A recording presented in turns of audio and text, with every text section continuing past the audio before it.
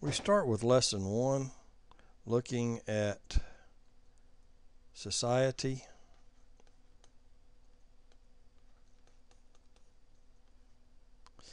And society exists for the good of all. Within society, we have businesses, and businesses fill the need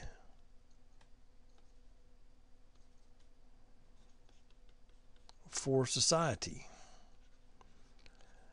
We go to the store and buy food. We buy clothes because we don't have the resources and the time to create these things from raw materials. So businesses are created to fill that need, to give society those things that they desire. Within the business need, the concept of business ethics assures a set of values and human conduct by which business is transacted. Well, sometimes the values and human conduct of a business organization are in difference with each other, and that's where laws and regulations come in. Businesses get from this their core values, mission, and vision statements. But as we look at it from the legal standpoint, we have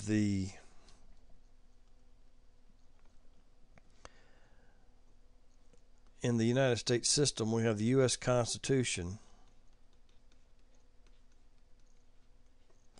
as the foundation. I've written it at the bottom here because we're showing that that's the foundation of our system. And then within that we have the federal system, the federal government, and the state government. State governments are not subservient to the federal system, but in some cases have more power and authority than the federal government does, and they work very closely together. These two agencies generally have 3 branches of government. They have a legislative branch, they have an executive branch, and they have a judicial branch. The executive branch, the legislative branch, they enact the laws.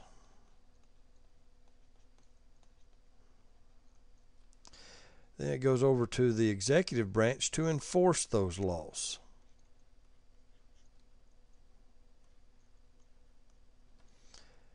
Then finally it makes it to the judicial branch, who is going to interpret the laws.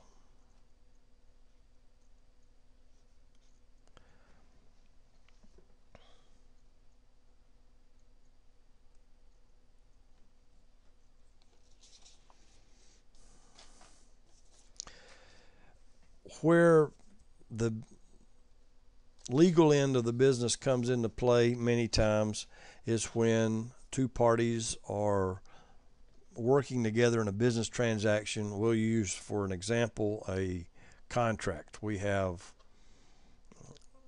Acme Corporation contracting with Beta Corporation for products or services, and one party alleges that the other did not fulfill their end of it, and they're aggrieved.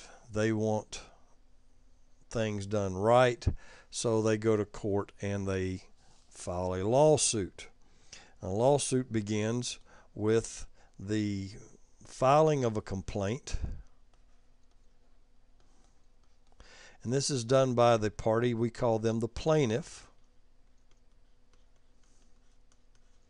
And let's say, for example, that here Acme Corporation is filing a complaint alleging that they had a contract with Beta Corporation, and Beta Corporation breached the contract and they have $10,000 in damages. So now the plaintiff has filed the complaint. The defendant is served with a copy of this, and they normally have so many days to respond or answer the complaint. Normally what they're going to do is they're going to deny all the allegations in the complaint. The reason for that is to preserve their rights for future discovery and trial. At this point, we have a disagreement between the parties. It's been brought into court. There are a couple of other options that may be available we'll talk about later. Alternate dispute resolution, and one is through just trying to settle the matter. Beta Corporation gets the paperwork, sees that they're being sued for $10,000. They say, you know what, it's going to cost us $5,000 to take this case to court. It's going to take a lot of our time. Our people are going to be busy gathering evidence and doing all this stuff. We need to move forward. We're willing to settle this matter for $5,000. So they give an offer to the plaintiff. The plaintiff may or may not accept it, but all through this process, there's that option for negotiation. Alternate dispute resolution just basically says that we're going to take this matter outside the court system and do it in another venue called ADR. We'll talk a little bit about ADR later. It is something that's new and upcoming, and especially in the civil area for a variety of reasons. But let's continue with this. We have the complaint. The defendant has filed an answer, and the next thing that we're going to go to is discovery. We want to know about the other party's evidence, and so we're going to go through a discovery process. Trial can be very time-consuming and expensive, and so let's get our evidence before we go to trial, and we do this through three ways. We do it through interrogatories. We're going to send to the other side questions. Please answer these questions and send them back to us. We do it through a request for production of evidence. So we may ask them for documents. If this is a breach of contract, we might say, okay, we need to see a copy of the contract. We don't think the contract exists or whatever. And then the third one is depositions. Depositions are kind of like mini trials, because what they're going to do is they're going to call in parties to the suit and interview them in the presence of a court reporter. The court reporter will swear the witness. The witness will be questioned by the opposing counsel. Their counsel will be present with the opportunity to object to questions. Any disputes as to the objections would be handled by a judge at a later time. But that's kind of the discovery process in the trial. Once we get through the discovery process, if there's not a settlement cannot be reached, then we're going to go to trial. At the trial level, we begin with the seating of a jury. Most of the time, we're going to have a jury trial, and in civil matters, that jury may be made up of either somewhere between 6 to 12 jurors. And we go through a process called voir dire. Voir dire is Latin. It means to speak the truth.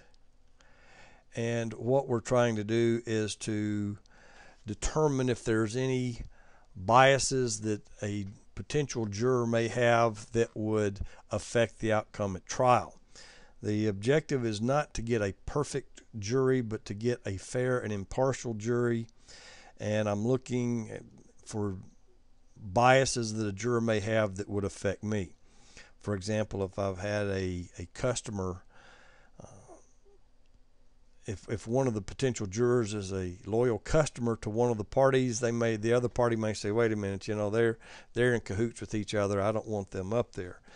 There's two parts of voir dire. The first one is normally done by the judge, and they're just looking for basic qualifications. Are you 18 years of age? Are you a citizen of the state and the district wherein this trial is occurring? Do you have a felony conviction, or are you under indictment for a felony at this time? Once the initial qualifications are over, then the attorneys will get in and they will ask questions, or they will give questions to the judge, who will then ask those questions.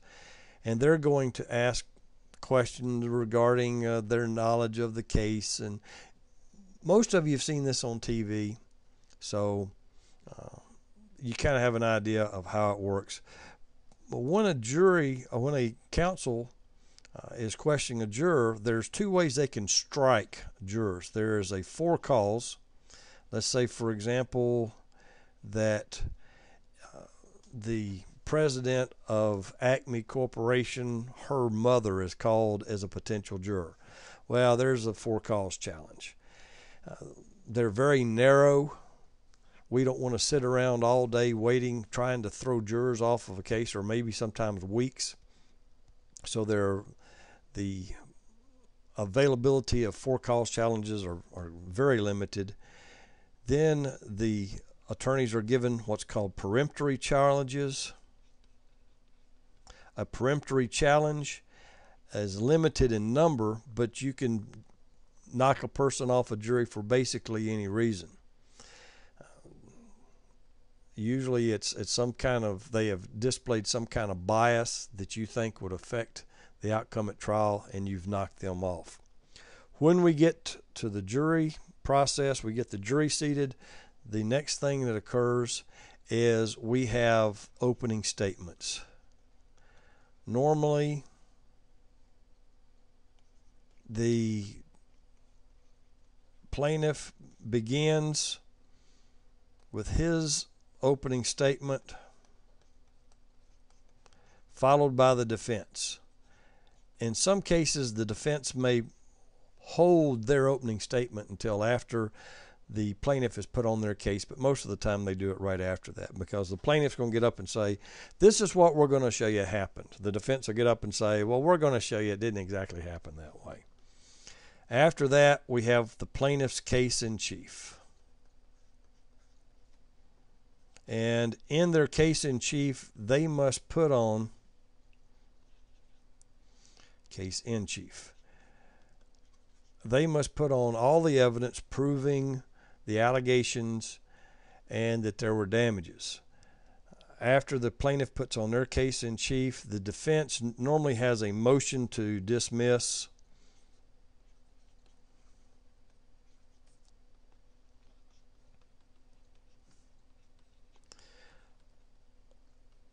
Normally you don't get this far in the trial process if they haven't proven their case. So generally this is just again, to preserve for the record, we've asked for it.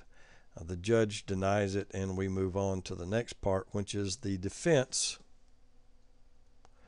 puts on their case in chief.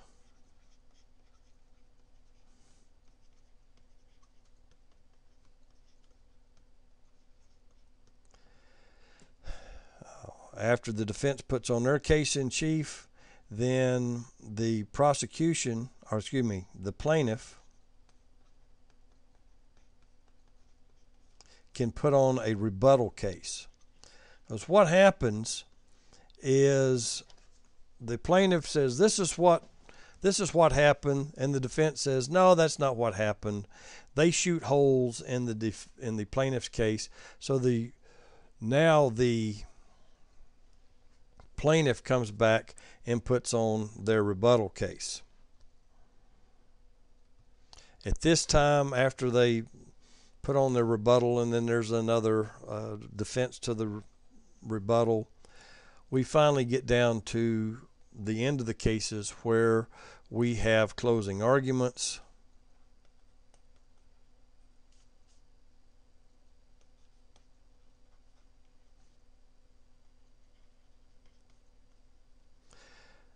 The plaintiff says, folks, this is what we showed you. The defense says, well, that's not exactly what they showed you. And then there is jury instructions. The judge will read instructions to the jury. The judge will have some specific instructions. The attorneys will give to the judge instructions to be read to the jury. The jury will then deliberate and come back with a verdict, we hope. If they don't come back with a verdict, we have a hung jury, but they come back with the verdict. The verdict is by a preponderance of the evidence, which means more likely than not this event occurred. We have the verdict. In a civil trial, it does not have to be unanimous. If we have 6 jurors, then usually we need 4 out of the 6 to say yes, that's more likely than not this occurred. If it was, say, 12 jurors, then it may be somewhere like somewhere between 9 out of the 12 to vote for that. They come back with the verdict. The judge passes judgment. And with the judgment, we have, at that point, either party can appeal up to the next highest level of court.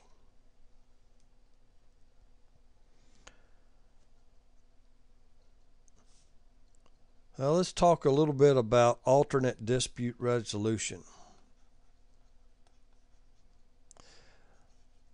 Many times in a contract, we will have a provision that says that if there's a disagreement as to the terms of this contract, all parties agree to submit this to alternate dispute resolution. And all this is just kind of taking it out of the court's hands and putting it into a private matter. There's usually it's faster than a trial. It's less expensive than a trial, but they generally follow kind of the same rules. Sometimes what they're doing here is trying to act as a mediator. They're trying to mediate this matter. He said, she said type of thing. Well, you know, that's not really how it happened. You know, let's get real here. And even a mini trial, an advantage to the many, if they had to go to a trial, a private trial, so to speak, is publicity. There are things that will be brought out in a public trial that I might not want divulged, so publicity might be an issue for taking it to alternate dispute resolution instead of going through the civil process. But the key thing, usually it's faster, less expensive. One other thing is many times the mediators in these matters are experienced in the field. For example, you may have a case involving, let's say, the sale of a horse, and the contract provision says if there's a dispute about the health of the horse, that it will be sent to a panel of veterinarians. So there's some subject matter expertise that may be very helpful in coming to the proper conclusion.